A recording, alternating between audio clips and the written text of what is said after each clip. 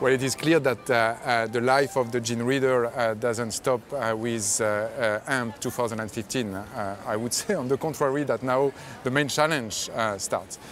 You are probably aware that we are testing our solution with different customers in the US and in Europe.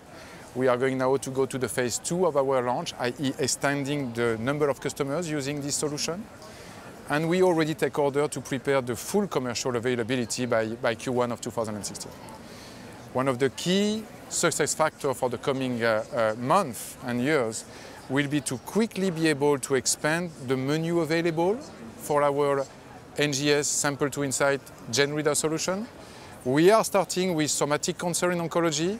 We are going to develop other panels, and we are also thinking about different applications such as infectious diseases, for example. We need also to offer more options as far as what kind of sample we can work on, and the main focus immediately, early 2016, is obviously liquid biopsy. And little by little, you will see that we will also upgrade the capability of the system itself with different versions from 2016 and 2017 onwards. So get prepared, it's a very exciting journey. Starting Q1 2016, you will see every quarter different kind of upgrades, panels, samples, technical capabilities delivered to our customers.